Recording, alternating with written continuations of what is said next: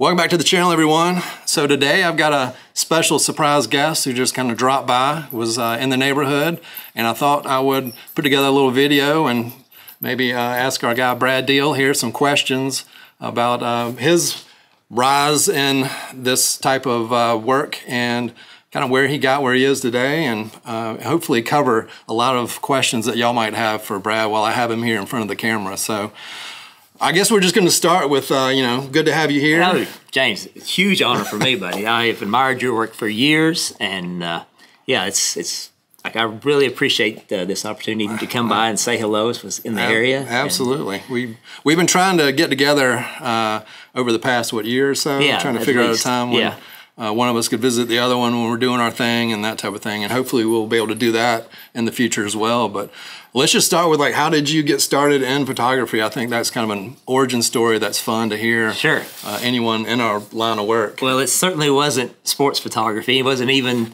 photography with a camera at all. Kind of grew up fascinated with remote control, RC cars, planes, and all this stuff. And then drones came out. Yeah. And so I was fascinated with that. Well, that worked out because drones have cameras on them and they're like RC remote control. Yeah, so that's kind of how I got started. Became one of the first licensed drone pilots in the state of Virginia. And I started doing landscape photos with drones, and nobody in our area in Southwest Virginia had really seen our area from that vantage point. Yeah. And unless you're in a plane or something. Yeah, exactly. So I started with that, and then I would take those images every year, and I would sell calendars at Christmas time. Oh, wow. And those did really well, and made enough money from that to actually purchase a camera.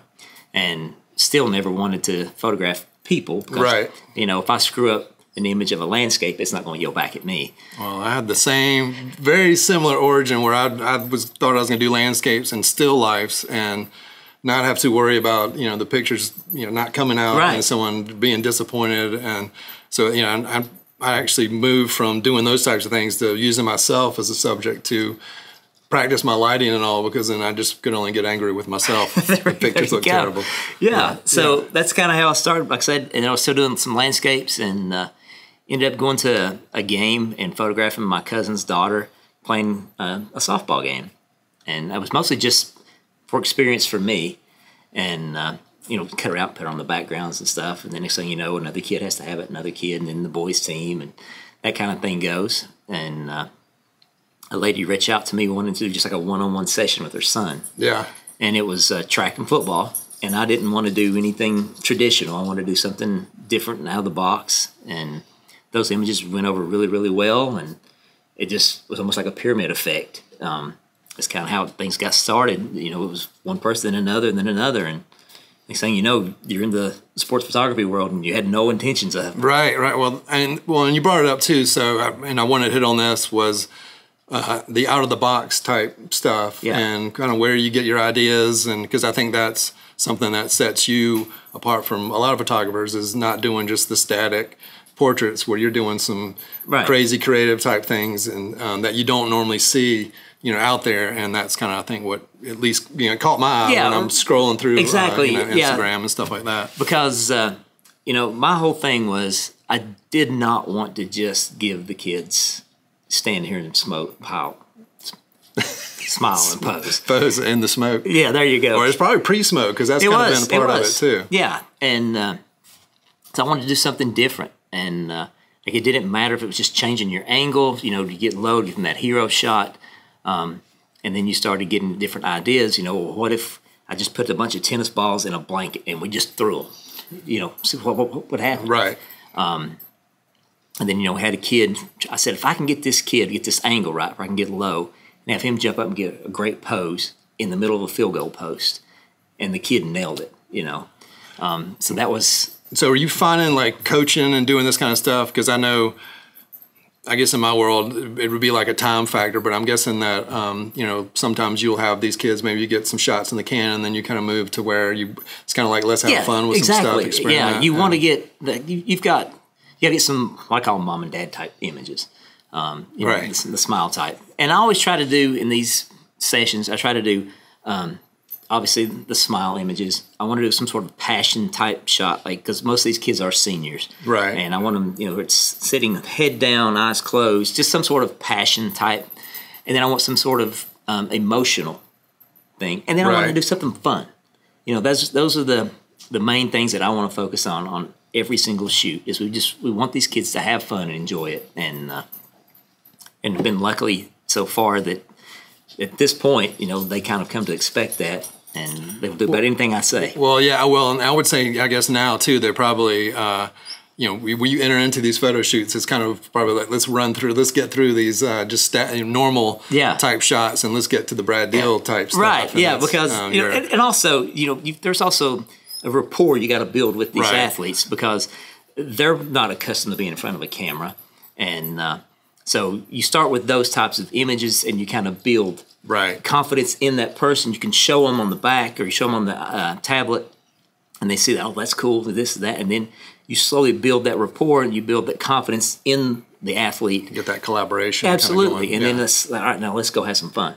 Yeah, and that's just speaking like when I've done some of these teams and stuff like that, and then the first time is usually where I have to build that trust, and then sometimes the next time I go back, I'll see some of the same players, and they will have seen the work or kind of know the process of it. So then it's a little bit easier. But then you kind of start, I guess, where most of your clients probably seen some of your work out there, and it's, you know, they're excited probably. So they're easily moldable, I'm sure, to kind of do some of the things that you want to do, which I think is that's awesome. That's kind of part of it. And the hard part now is just still trying to be original and creative, because you feel like it's either been done or somebody else has done it or whatever. And I try to be original as I can. Obviously, there's certain images that a player says, oh, I've seen this, I want to do that. So, you know, you can obviously do that for them. Right.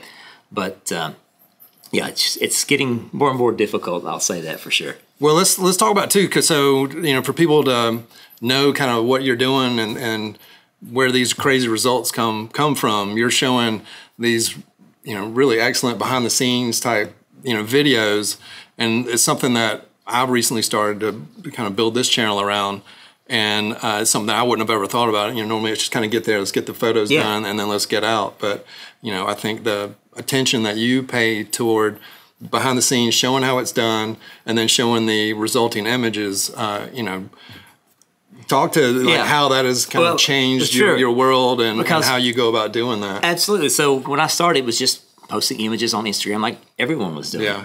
And you would start seeing more and more of these reels and stuff pop up. And so I thought I would try one. And in this sports industry world, there wasn't that many at that time that was doing that. And the very first one I did was just a kid doing a head-first slide into a base. And I took the picture, showed the image, and then showed the final result. And, you know, and it was the very first one I ever done. And, like, I'm used to getting 20, 30 likes, and that thing's just 5,000 views and hundreds of likes. It's like, well, maybe this is the key. You know, maybe this is the secret. And so I kept doing more and more of that. And then finally something hit and caught on. And now, was it the ESPN? The ESPN, yeah. Like, well, actually, I think that it was ESPN, but the reason ESPN found it is because my very first post on TikTok was of that, and it hit like 7 million views. And then ESPN picked it up, and the next thing you know, you look at your account and you're at 10,000, you're at 50,000, 100,000, and you know. Well, that's probably initially, I think, where I found your work, because then I had a bunch of people that knew me. They saw your pictures and stuff, and then they sent it to me. It's like, have you seen this guy doing these photos? And I was like, no, I really hadn't. And then, you know, after the first handful of people sent, and then you know, by the 20th person that sent it to me, I was like, yeah, I've seen that. Well, you know, and then I would watch some. And then I followed you though. I did. You know, I instantly. Well, and it's really, you know, well done work. Well, I appreciate that, but like, you are a huge inspiration. Like, and like I talked about with my drone photography and having that Instagram page, and it was, you know, 3,000 people, and I started posting the sports stuff on that. Yeah. And it was just kind of landscapes, and it was sports, and it was landscapes, and then sports again. And one of your videos, you talked about how on your feed that you need to represent what niche you're in. Right. So the landscapes need to be landscape, sports need to be sports. So from that video, became Brad Deel Sports. Well, so thank you for that. Well, you're welcome. But that is, and that's we were talking about this earlier off camera. And I think most photographers want to just show all their pretty pictures in a portfolio, and that's what I was doing. I was going to these portfolio reviews for advertising photography, and I would sit down and have that portfolio of all these different types of photography. Right. And I probably had maybe I had 5 reviews in a day, and half of those, or 5 or 6, it's easier to make the math work. Right. Probably 3 of the 6 told me that I came across as an amateur because I had, they couldn't tell exactly what I was specializing, focusing in. And so then I took that knowledge and revamped everything. And then I had there's a marketing video somewhere on the channel, and that I'm guessing that you might have come across. And that's, you have to, you can do different scopes of work, but then you need to kind of separate those. And then if you're having success with one, like you're doing, stick with that. Yeah, you're 100% right. Whatever you're doing, you can focus on one thing and perfect that one thing, then you can grow from that. So yeah, like I said, I was all over the board. It's where you kind of be a jack of all trades and master of nothing, and that's kind of what some of these agencies are looking for in photographers. If you're looking to go to the commercial advertising type route and get some of these larger budget type shoots, they want to see a well-defined, styled body of work, and then know that they can count on you to pull it off, which I think the behind-the-scenes kind of plays in. Absolutely, because my thing is I don't want to use Photoshop. I want to be able to create as cool images as I possibly can in camera, and then show that directly right there by when we do the video, and I take the image and we show it right there that it pops up on the tablet. Like, I want them to see that this isn't Photoshop. What you see is what you get. And they also, and so to me, there are a lot of bonuses to that, because then you're showing exactly, what your subject is getting, and then they can get excited about it, and they're there when that is actually, created. Right. And it's not something that, you'll see the image in a month when I have time to Photoshop whatever I'm going to do. And in the commercial world, I feel like we've cycled through. I've been here doing this so long. I've done like book covers where it would take like a month of retouching, Photoshop, and all kinds of stuff, and compositing, that type of thing, to where I think it's circled back around to still like what you're talking about, where if you can capture most of it in camera. Yeah. People might. I've got 2 dogs wandering around here. If you hear the jingle, and that's what's going on. But so that's and I feel like it's circled back around. But then, in this world that we live in, where it's just everyone wants everything instantly, people can see exactly what they're getting right out of camera. You become a hero, and when everyone leaves, they know exactly what they're going to expect, in their inbox. But tell me, so with the behind the scenes, what have you found like is the best way to capture behind the scenes? I've been experimenting with all kinds of different tools. For me, like if you watch any of my videos, I try to keep them all basically the same. I don't have a videographer or anything. I'm a one-man band, and who's ever there. I don't care if it's a brother, a sister, a mom, a dad, a janitor. I've had a grandfather. It doesn't matter. I say, hold the camera here, makes me get my logo in the back. So I always turn my hat backwards for branding. Yep. So I always do that, and I say I'm going to take the image, and then whenever I take the image, you go to this tablet, and I'll swipe and show the result. And it's that simple, and then I just try to repeat that every single time, so you kind of know what to expect. And so it's basically your phone. So you're using just my phone. Using your phone, and then you got it, I guess, right there, and you can instantly either combine it with something else if you need to, or just put it straight out on. What I do, or in the gallery, I guess. Yeah, what I do is just with the because I use CapCut to make all my reels. It's the best video creative app on an iPhone, in my personal opinion. But yeah, the way I do it is just I keep all those clips. We record everything. Then I'll find 5 or 6 of my favorites. Right. And then, those photos as well. And then I always got to find the music, which is the hardest part of all of it, is finding music for me. And then just try to edit to the beat. Right. No, and that, it's working. Now, do you find like most of your clients are finding you on social media, and that's kind of where people are reaching out in your DMs, or you get a lot of people stalking you, showing up at your house? No, they always reach out, whether it's Instagram or it's Facebook Messenger or email. The website. Right. A lot of those. It takes all of them. You don't want to just kind of limit yourself to one particular thing. Well, yeah. yeah, you want to reach all demographics because personally, I think that with, let's say, Facebook, for instance, you're hitting most of the parents. With Instagram, you're hitting a lot of the teens and stuff. And then with TikTok, you're also hitting a lot of those younger generation kids. So, you got to hit all the demographics. Well, it must be nice when they're all out there asking for the Brad Deel look, and you actually show up, and here's Brad Deel to give us the actual Brad Deel look. No. Well, let's jump to gear, because everyone loves to talk about gear. Sure. So, I mean, what cameras have you found that work well for you? I guess lights and everything else. Sure. So my favorite camera is the Sony A7R5, and it's because of that flip screen, and because I am always on the ground. If you've seen any reel I've ever done, I'm on the ground because I want these kids to get that hero look, make them big and imposing. And with that flip screen, I can put that camera right on the ground, and I can see exactly what I need to see. So to me, that's extremely important. And I just talked about that flip screen in one of my recent videos with the A9. It's got the new A9 III has got the same flip screen that you're talking about, the A7R5. So that is by far my favorite camera. It's the reason I chose it over the A1 is because of the screen. Right. It's simply the only reason.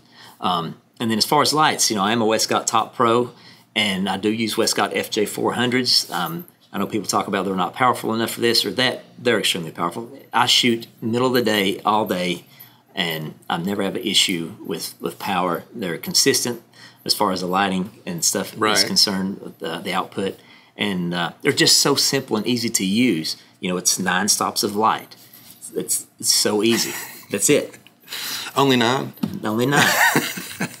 Well, my favorite is the actual remote coming from using ProPhoto for years, which they've now updated their remotes. I need to say that, but being able to change the power on the transmitter, and know what the power was. That was the issue before, is I'd have to walk around to remember what the power was. Right. But anyway, but speaking of lights, you and Jason are doing the lighted up tour. We are doing the lighted up tour. We'd love to see you.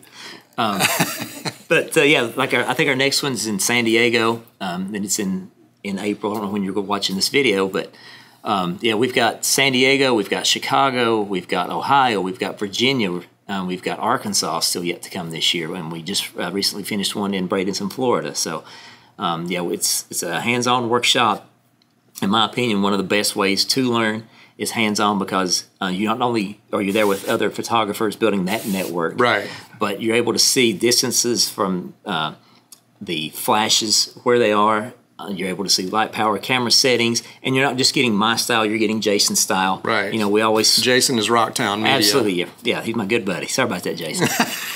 And but yeah, it's a great experience. We always finish with Q&A, ask anything you want, and we stay right there until everyone has any questions left, and we break. Well, that's in one of my more recent videos too, talking about going to these photo shows and the benefits of that.